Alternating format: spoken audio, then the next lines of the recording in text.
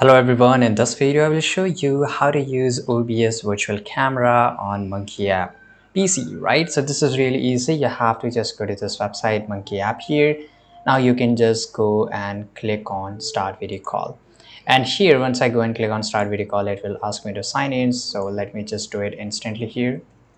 And once you do this, you can just go and click on start video call. But as you told me that how you can just connect your virtual OBS, right? So here, as you can see here, you will see this view site information. Click on it. And I didn't give the camera access here. So I will just go and click on drop down menu, click on manage. Now, once you go and click on manage, here you will get the settings. Now here, if you, the website will give you a lot of features here as well as the settings. Now here you can select OBS virtual camera. So if you select OBS virtual camera, now you can just open your OBS, you can add your camera, you can change your scenes here, right? Or even you can add a video or whatever you want to do this. And once you have done this, make sure you have given the access, that the access is site can ask to use the camera, right? And once you have given it, you have to allow this and make sure to reload this website here.